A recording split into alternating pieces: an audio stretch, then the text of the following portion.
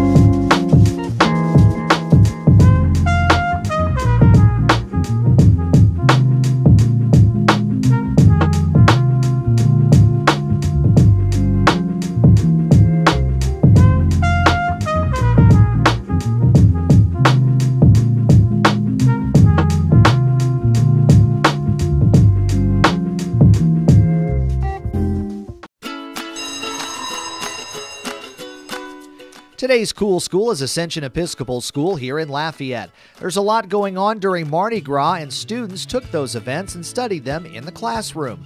Middle school French students learned about the Career de Mardi Gras. The event originated in France, where participants collected the ingredients for a community gumbo.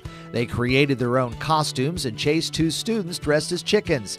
French and Spanish students also discussed the similarities of their cultures and had a party where they made crepes. Second graders coded their bots to navigate through a parade route, and third graders made shoebox floats, then used green screen technology to put themselves on the float. Using their movie magic, they'll debut their parade at the Louisiana Day production. If you have a cool school, let us know. Send me an email, weather@katctv.com. Put cool schools in the subject line, include a picture and a short story about why your school is cool. The Winter Sports Honor Chapel is on March 3rd. Heart for the Arts. Heart for the Arts showcases artwork that Ascension has made. The Student Showcase is March 9th through 14th.